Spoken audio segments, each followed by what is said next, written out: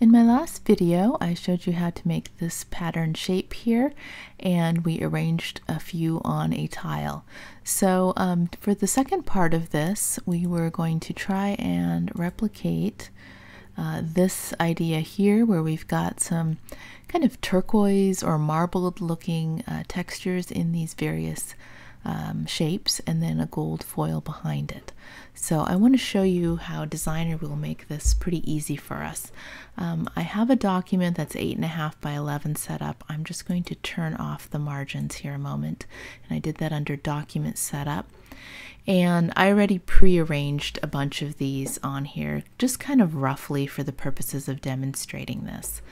So I am going to create another rectangle, and I want the size of this to be the same as my whole artboard, so 8.5 by 11 inches.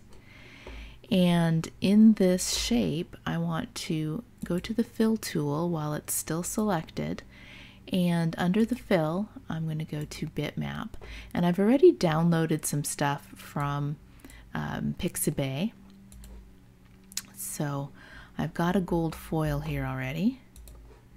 And I'm going to open that up, and then we'll just, I think I'll rotate it, and then I'm going to, under extend, put it to 0 so that it doesn't tile. So let me just expand this out a bit. There wasn't a lot of great choices on Pixabay for gold foils. This really looks like a painted gold piece of something, but it'll work for the purposes of demonstrating this. So let's bring that and position it exactly over our artboard.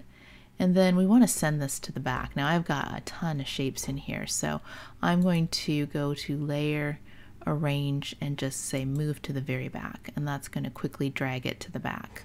Now I didn't fill everything down here, so you're seeing some little spots where I don't have shapes, and let me just get a little perfectionist here and just nudge these in a little bit so that they look a little bit more even. Oops, got a stray shape out there too. Okay, so you saw how we filled our rectangle with the gold foil. We're just going to do the same thing with all of these shapes. So I'm going to randomly pick a few of these. I'm going to hold Shift while I just click on some very randomly. And let's do a few more here. I've downloaded 3 different marble textures in kind of complementary colors. Let's go to the fill tool and type bitmap, and let's pick our first one, and let's I'm going to get rid of the tiling again. That's going to make it one big shape. So you're going to want a good resolution image if you're doing this for any sort of commercial or resale purposes or for print. But for digital, it's maybe not quite as imperative. I think this looks pretty cool. All right, so that's one set. Let's go ahead and randomly pick some others. And I want to have it be kind of messy. So let's pick these. Go to the fill tool and to bitmap, and I'll pick my next one, and I'm also going to put the extend to 0 and then use the handles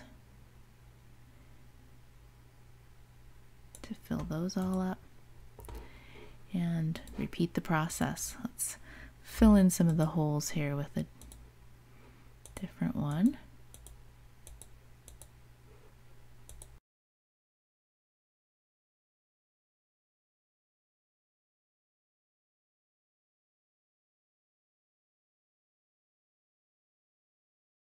So now I've got way too many of these light ones, so I need to kind of change the arrangement. I think this one, I want the fill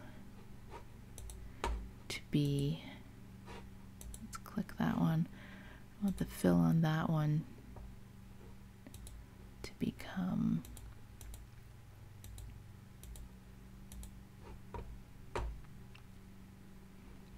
make that the light one. And then I think we need a